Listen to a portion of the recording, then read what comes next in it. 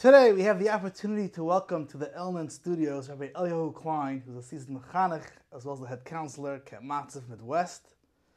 We're going to be discussing what parents should know before sending their child to sleepaway camp. Welcome and thank you for coming.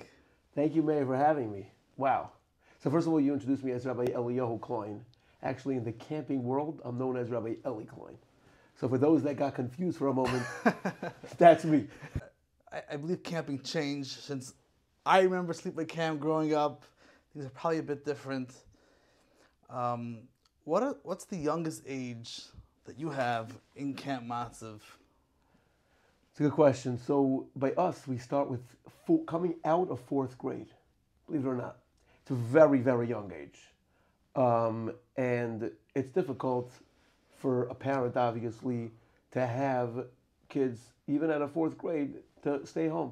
Sometimes parents need to go away. The camp that we have, most of the boys are coming from a community or a school, yeshiva, that gives off for both halves of the summer.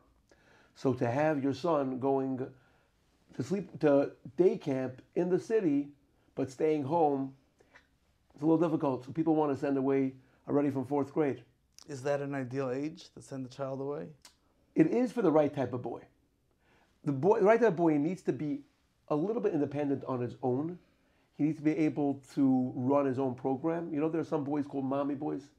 Sometimes those type of boys even are mommy's boys until they're 15, 16, or Right. even when they get married. So you definitely cannot be a mommy's boy. I'm not saying that we never had such a type of boy. Very often we get kids that it's their first time being away from camp, being away from home, and they have what they call... They have a homesick. Homesick, exactly. That type of sickness, homesick. But Baruch Hashem, we have a very successful way how to get a kid rid of his homesickness. Actually, we don't just have a camp mother. In our camp, we have a camp Zaidi. Oh, really? Yeah.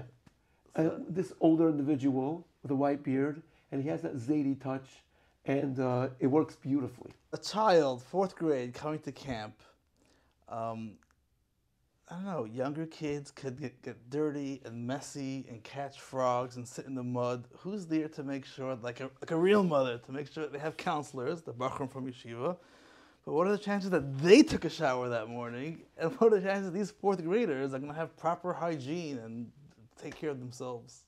Great question. So, first of all, just to explain, when we do the staff training for the counselors, I teach the counselors that you are their father, their mother, their brother, their sister. You, to that camper, and he doesn't have to be going at a fourth grade. He'd be going at a ninth grade. You are everything to that kid. If a kid didn't take a shower that night, who else knows about it besides for you? If the kid's not eating properly, you know about it. If the kid is having a good time or he's not having a good time, if he's fighting, not fighting, it's all you have to be the eyes and ears of everything. And we choose counselors that could fit that role, that are very caring. There are those rah-rah geschmacka counselors jumping on top of the tables. Those are generally not for the fourth graders. Not that they can't be, but they need that strong sense of real maturity, looking after the responsibility of their kids. So besides for which, we also very much talk about taking showers in camp to the campers. We talk about hygiene. We have for the whole bunk, it's a whole rotation, who gets the showers. Everybody knows you got to take one, and everybody's on top of that game. But definitely, very often the division heads, the division head by us, younger, is designed to be for the younger bunks, a Tati type of division head that will specifically look after these areas as well. And he very quietly may go over to a boy and say, you know, Chaim, it doesn't look like you might be scared of water. I see you drinking sometimes, but don't be scared to get it on your head, you know, and make it a nice way, a cute little remark sometimes to get the kid to... That covers all bases, scary dreams, at night crying. I don't know, there's lots that goes on. Yeah, there may be a lot that goes on. Baruch Hashem, usually a kid that goes to camp, he's coming into camp to have a great time, and he will have a great time. Yeah, you have those few kids, like I said, homesick, and there's sometimes this happens, sometimes that happens, but in general, a kid walks into camp, he forgets what happens at home. He forgets all his fears.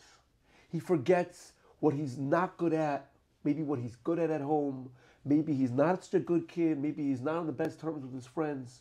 Or his parents are always down his back to do this, to do that. In camp, he has a new fresh start.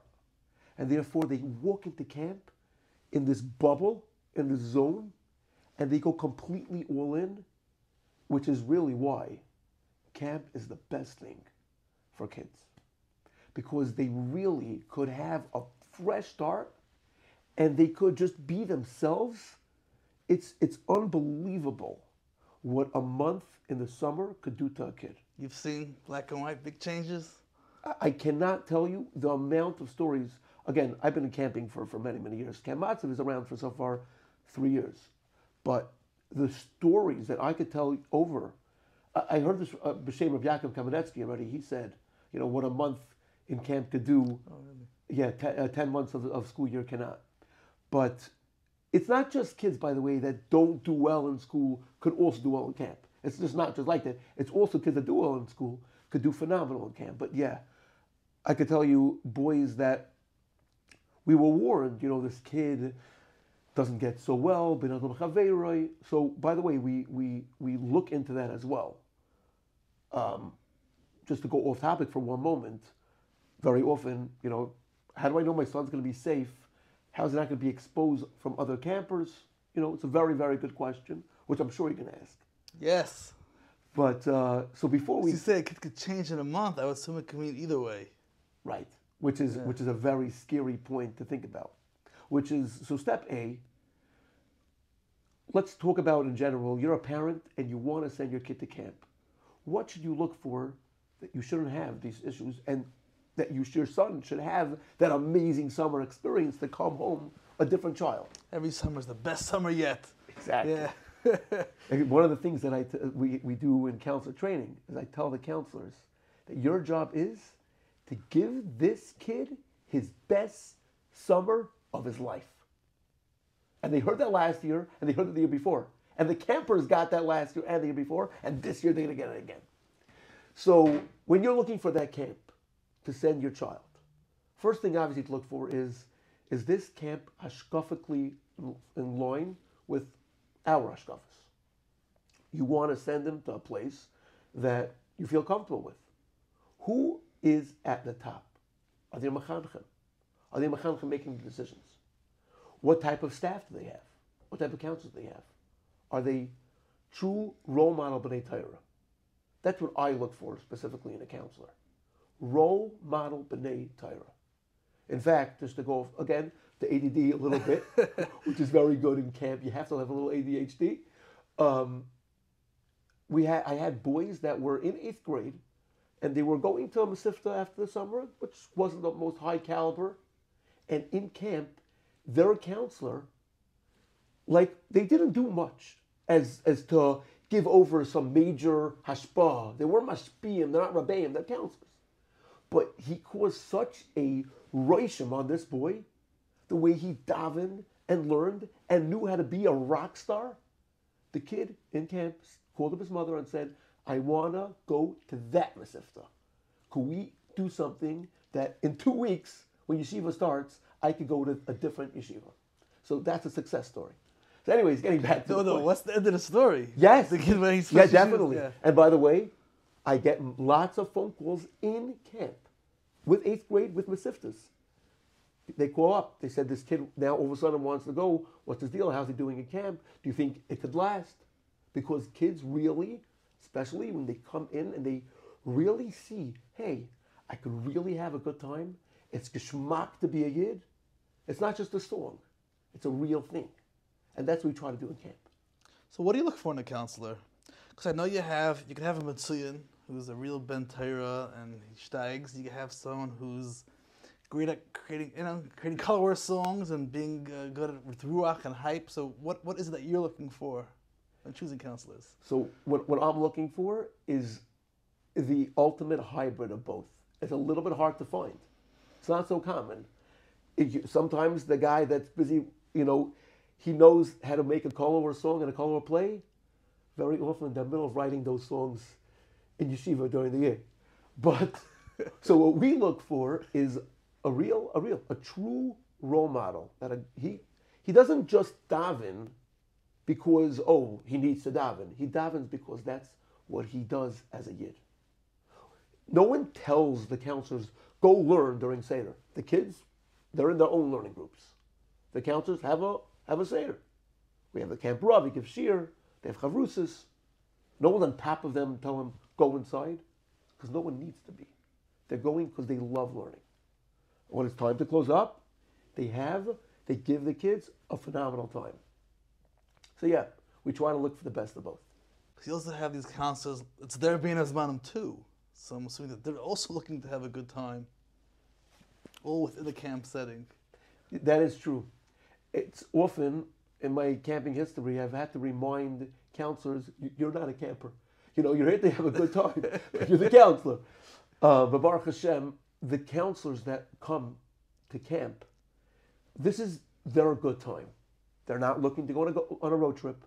They're not looking to have their own good time.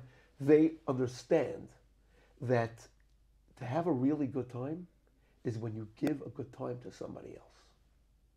And that's true in this entire world.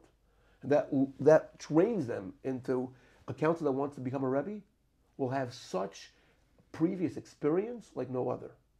It's good experience for Shalom Bayis. It's good experience for parenting. So a counselor that comes to camp and he says, I know that to have a good time, I'll give these campers a good time. He comes out, by the way, it's amazing how many applications, how many staff members want to come to camp. It's overloaded. And they all hear how an amazing type of experience they could have and how they could grow in camp and how they could become better people. It's unbelievable. It's a win-win. And that means the counselors come back to yeshiva also recharged and ready to roll another Zman. I've had Rosh Yeshivas call me up after the summer and they said, what goes on in camp?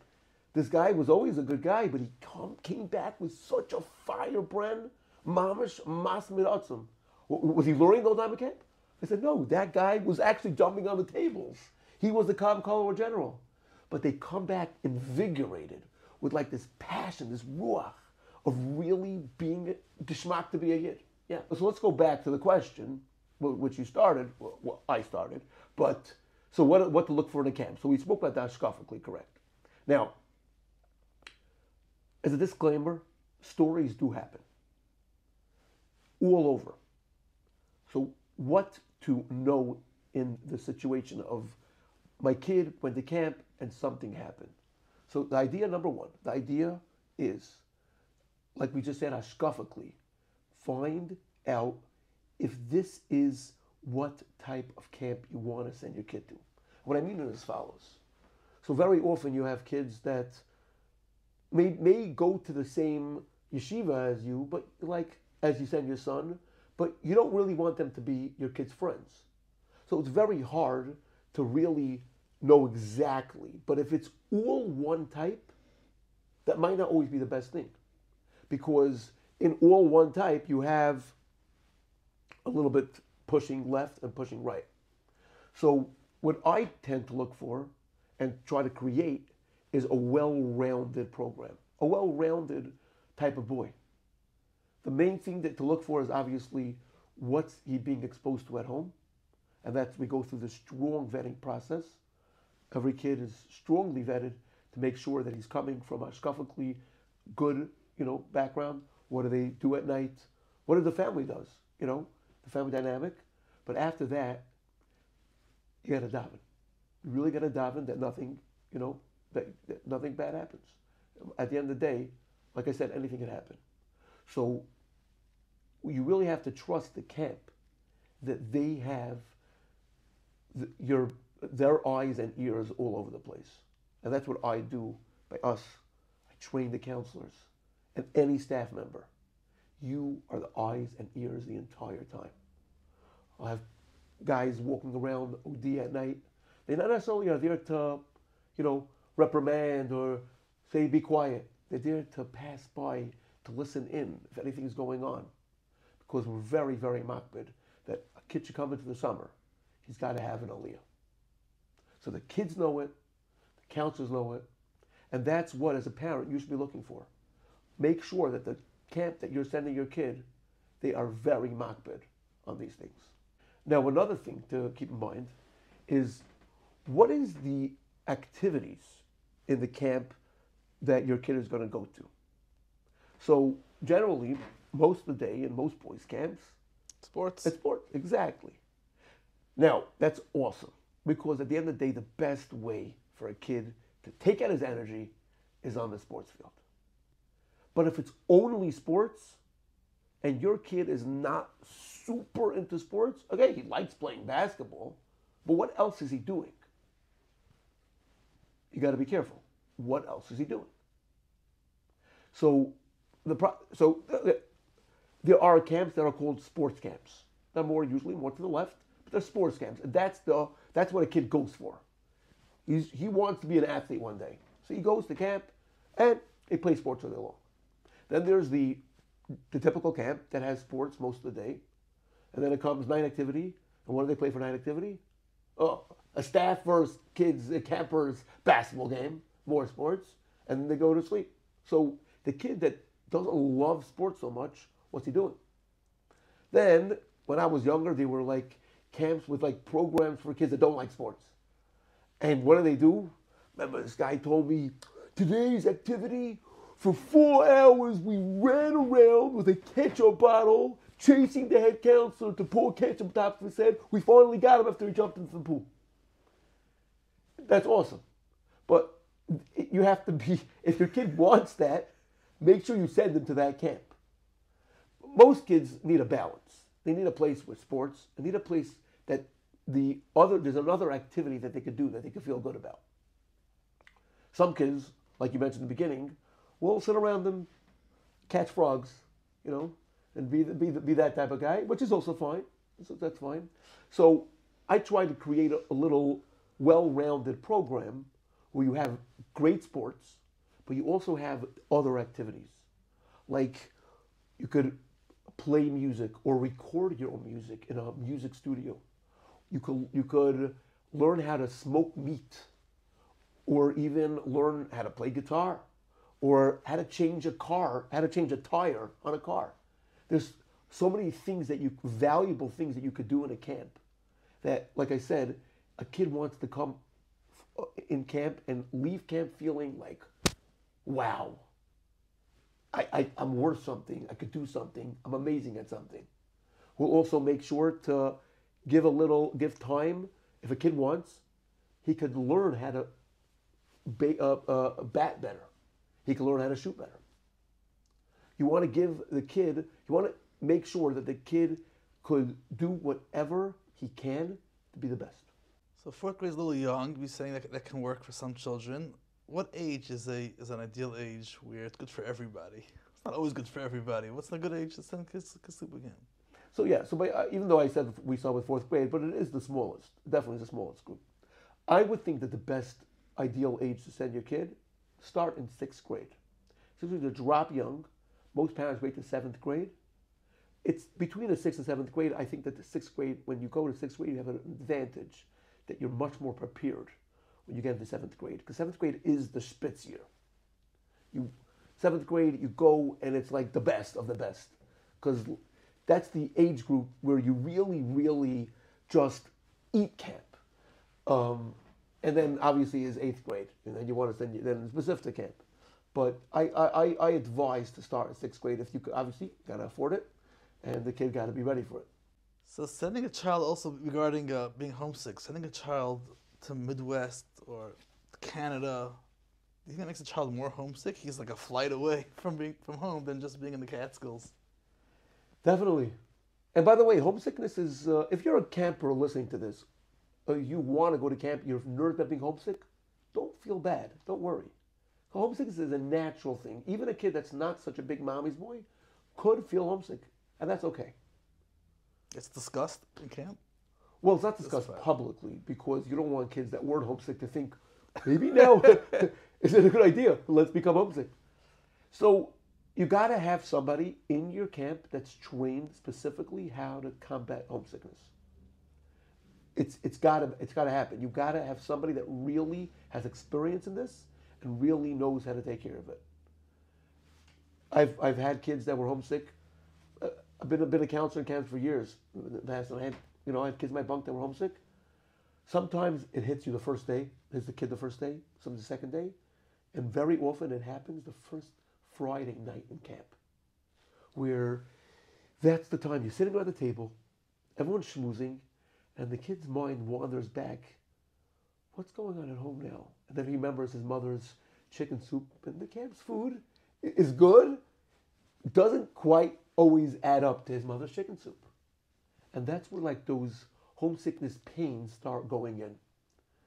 And as a guy that works in camp, I look out for those moments because I know what's going to happen. So very much, but especially the first Friday night in camp, super like the meal has to go. It's not rushed, but 1, 2, 3 each thing. There's no time to think. The counselors don't just sit at the head of the table. Back in the day, the counselors always sat at the head of the table, and the campers always sat like over here. No, campers sit in the middle. The counselors in the middle. And that way they could talk to everybody. And we make sure that the counselor, you see a kid that's not schmoozing, change seats for a few minutes. Make sure everybody's schmoozing. And we send out the food course after course. 1, 2, 3, 4. And after it's done, then we start the Zmiris. Now again, kid that comes to camp for the first time, he's just going to sing all of a sudden? Like, isn't he a little shy? Yes, he is. Is he going to sing? He's not just going to sing, he's going to be jumping on those benches. We start, obviously, with regular Shabbos Amiras, and we're jumping up and down. Mamish, knocking Zmira after Zmira after Zmira. There's nothing like a Friday night in camp, a Shabbos morning as well, Shabbos afternoon as well. But the energy that goes into Zemira singing on Shabbos is lo yom supper. In fact, we send out after camp, we send out a survey. What was your favorite part of camp? And very often, even the big sports kids, very often kids respond, Shabbos. And Shabbos is the day, there's no programming. There's no playing sports. There's none of the exciting stuff. There's no boating. There's no jets. We have our own lake. None of those type of stuff. What is it? It's the singing. It's the energy. It's the real, let's call it camp, authentic camping. So do you find that's when the most trouble happens as well for the kids who aren't into singing? They can find it really boring. And that's when the trouble starts brewing, no? Yes, exactly. Very good. So, as I said, because I know all these things, we always have what to look out for. So, for Shabbos in camp, I have specific people that are looking around for those bored guys that might start walking out, escaping. There's people that are out there making sure they go back in. But I want to tell you, I'll be rive. Okay? We can't get to every single kid, because some kids that are very stubborn. But I'll be rive. Even if a kid is not a Zmira's kid, and at home, I ask kids, you don't sing at home? No, not really. Even if a kid's like that, once they taste it and they really just sit, I tell kids, you don't have to sing along. I want you to sit back and just watch. But just really watch. Don't be upset, don't be mad. Just drink it in. And once they do that for a few minutes, or an hour, or one night, let's call it, but the next day, they're all in. And sometimes it happened, I remember this past summer, a kid was really homesick. He was crying all Friday night. Like I said, Friday night, he was crying away. Couldn't sing. Second week, same story. I'm like, wow, 2 weeks. Ouch. But by the third week, this kid was literally the loudest in the room. It was unbelievable to watch. He called me after the summer. He said, could you send me the list of songs that I sang? He don't remember them. He was a 5th grader. Could you send me the list of the songs that I sang? Because I want to sing that at home. And he doesn't, in his house, he didn't sing that many Zmiras. His father was like blown away. Again, this kid was crying. But the Shabbos Zmiras got into him. What are some techniques with leading hundreds of boys, Shabbos mirrors in the lunchroom or dining room? Well, if you hear my voice, right now I'm very hoarse. It's the day after Purim, and I lose my voice. And that's the first technique. If you're not losing your voice, either you really know you took a lot of voice lessons or you're doing something wrong. So Hashem actually blessed me with a koyach in my voice, that my voice goes a little bit more powerful than other people. And you get up there in the dining room, and I just let it out! Whoa! So when to switch a song? Do you stick on one song for a long time, or you keep switching to keep things interesting, or it depends? Well, that's a great question, which is a question that Kumsitz guys got to know the answer to. People, singers have to know the answer to. The way I like it is we sing the song, obviously once, twice. Again, a Shabbos Zemer, because you sing the whole Zemer through. But if it's a current Geschmacka energy song, so you got to at least sing it twice. Usually when it's going amazing, you sing it only one more time, and then you switch. Because you don't want to stop a song when it's burnt out. You don't want to stop a song when it's already dwindling. You want to stop it when it's powerful and kids want more, and then you go into the next song and they're ready. Okay, they're so hyped to do the next thing. So you don't want to burn out the oilam. So you sing it once or twice. These are Kumsitz secrets right here. These are Kumsitz secrets, right? Exactly. It's very important. Like a good storyteller knows, when does he to be continued? When does he do that? By the good part, right? You want them waiting for more. You don't want to stop something and like, okay, big deal. So the same thing is with singing. As a person, I would think that like looking for a sleepaway camp to also have to pay for a flight. That's expensive. You're asking the question for my personal camp, which kids have to fly out to. Listen, going to camp is very expensive. Personally, we try to give a lot of discounts, especially if someone needs it, and we're here to provide discounts because it happens to be. I just want to give a shout out to Rabbi Weiss, the owner of this camp, who hired me to run it. He's not looking to make parnasa off this camp. In fact, he loses tremendous amount of money off it. For the owner, it's mamish not a money-making industry, specifically over here, because he's doing it really, he knows the value of a kid that goes to camp, how much it could change his life. That's why he's doing it. So therefore, he's ready to give discounts. And he's ready to make it happen, make it work. He's a good kid, and he's going to bring Geschmack to camp, do it. There are, I know for a fact, here in Lakewood, New Jersey, there are funds, there are people, there are tzedakah organizations that help a kid go to sleepaway camp if a parent can't afford it, because it's very important. So you're asking me about flying also the flight? That's a good question. You don't have to come to Camp Matziv. The point is, find a camp that you could go to and that is affordable. But camps are expensive, and by the way, even though they're very expensive, I used to think that like camps overcharge. They really don't. It is extremely, extremely expensive to run a camp. It really, really is. And the kids really get the best bang for the buck. So yeah, it's expensive, and there's no way to cut that. So go to a camp that does have scholarships. Some camps don't give out scholarships, and I understand them. It's a parnasa. So you have to find the camp that it's not a parnasa for that specific camp. I could give a shout out to a camp called Camp Achim. The owner of that camp is not looking to make a parnasa of the camp. So some camps are, and some camps aren't. So you have to find that good mix of the guy that's looking to do this as a toiva, l'teyelas harabim, and that knows there's scholarships.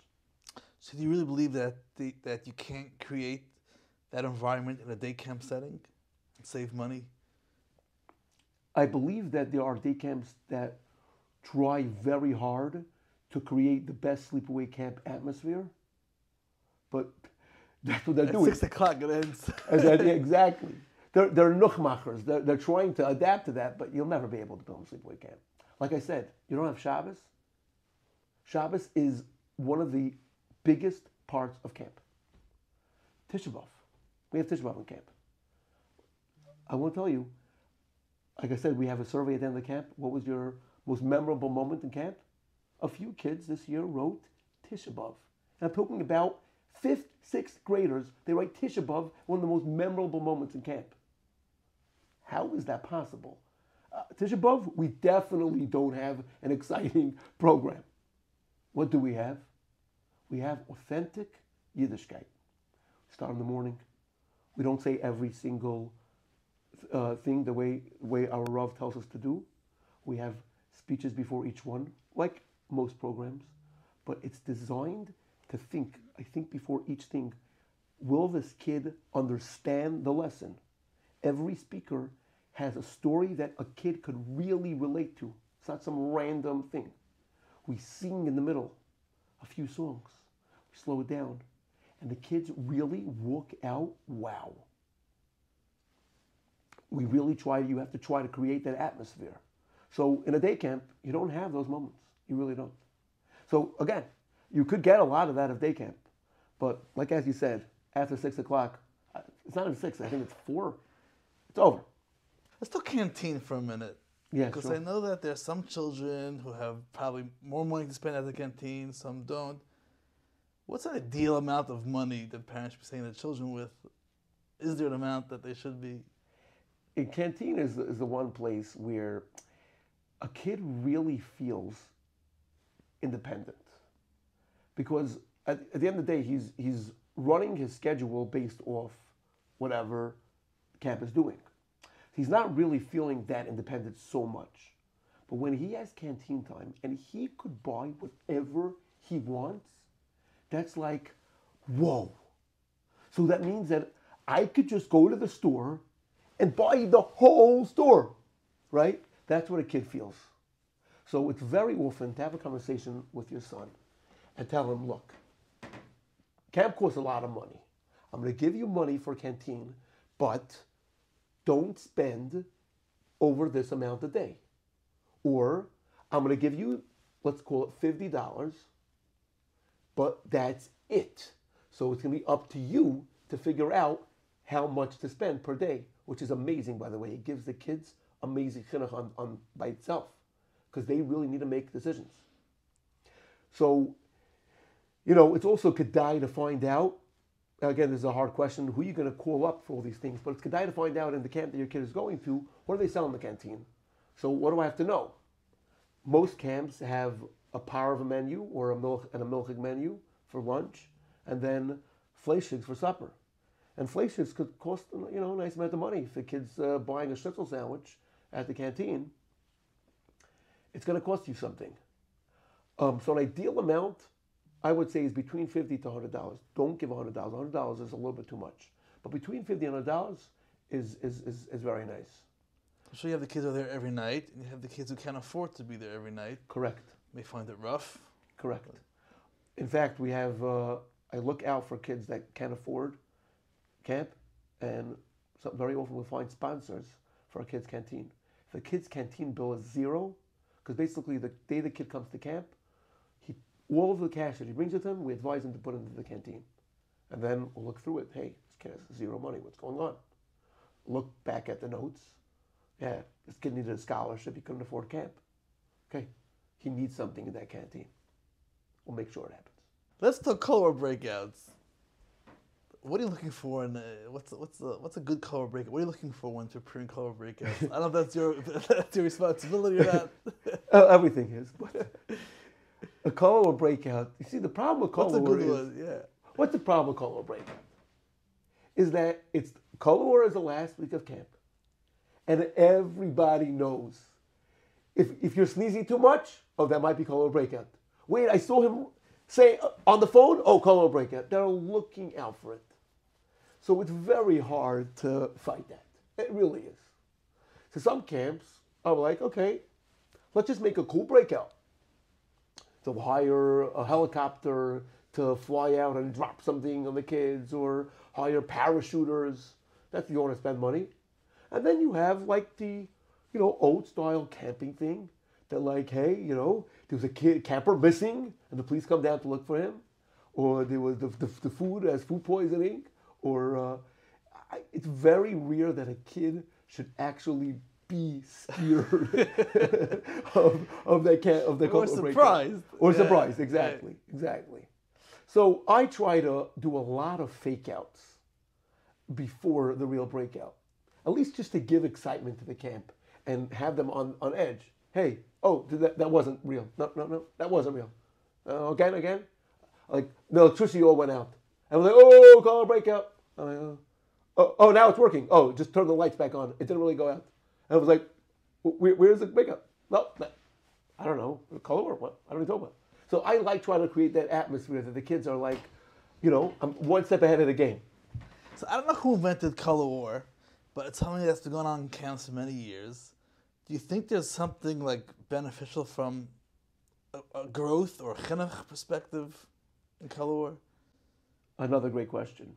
So in fact, this past Torah Masorah convention this year for Rebbeim, I was at it, and Rabbi Aaron Feldman spoke about color war and about what is this need to create this competition. And it's a great question. I went over to him afterwards, and I said, can I speak to the Rosh Yeshiva a little bit about my experience in color war? Because he was vocal that maybe you shouldn't do it. I spoke to him, and I went up to him. I said, maybe, we could discuss it. He was very happy to discuss it, and in fact, after the conversation, he's like, I have to rethink it. It's actually good. He brought up a lot of good points. Let's hear some of the points. So, why have color war? So, first of all, from a camp perspective, it's very good for the scheduling, because towards the end of camp, kids are already much looser. They're going home anyways in a few days, so they don't feel so much the need to stick to the schedule. So therefore, camps, that's what I think one of the reasons why they instituted color war is to make sure the last couple of days really end with a knack. Number one. Number two, what is the benefits that kids can have? So in every Frum camp, they have themes. Besides the color war, red and blue, or whatever colors you're using, they're always going to have themes. And the good Frum Elcha camp, they're going to make sure that the lesson of the theme is really brought out in a way that the kids could take home a message. For example, Banim and Avadim, classic, or Banim of Hashem or Avadim of Hashem. And each team, whatever name they got, needs to bring that out in a theme song, which goes through a story and the concept brought out with a play, and also one of the kids actually have to write a drasha and give it in front of the whole camp. And this, you understand, the staff are busy looking up Mar Mekaymis, Svarim, calling up the Rabbeim or Yeshivas. Well, how do I bring out the concept like this? It's amazing. And really, the kids really learn something very special from it. And there's amazing lessons that they actually come with. They come home. That's on a Torah level. And then there are kids that really steig during color war because they're put on this pedestal to really bring out their best. Maybe they were never that Cocoa Club kid. Cocoa Club is, for those that don't know, every camp has before Shacharis, they go to Cocoa Club. So in the classic camp, if you go to Cocoa Club during color war, you get an extra point for your team, whatever that means. So during Cocoa Club, the kids that haven't woken up the whole summer, they make sure to be there during Cocoa Club, and they feel amazing about it. And every kid that's by chakras or whatever your camp is doing, they're incentivized to do it, and it really makes them feel good, and it gives them that power. And they know when they do something right, they don't just have to score the shot by basketball. They could do something that really has a real point system value.